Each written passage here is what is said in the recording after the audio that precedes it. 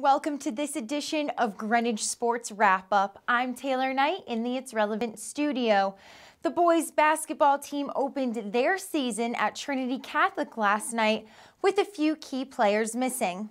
Just 20 seconds into the game, Tyrell St of Trinity nails this shot, setting the pace for the entire game. The Crusaders had it all working for them, making efficient passes and free throws and putting constant pressure on the Cardinals' offense.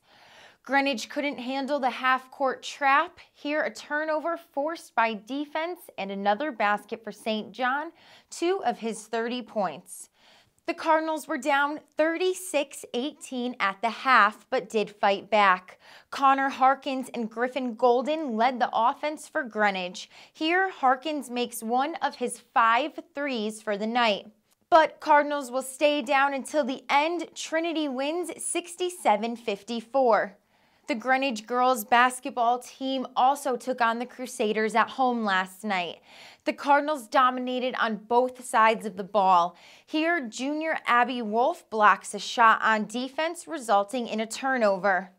Lee Galetta takes this one down court and lays it up. Greenwich beats Trinity Catholic 85-37. The boys hockey team got a 5-1 win over West Haven in their season opener, and the Cardinals wrestling team beat Stanford 69-6.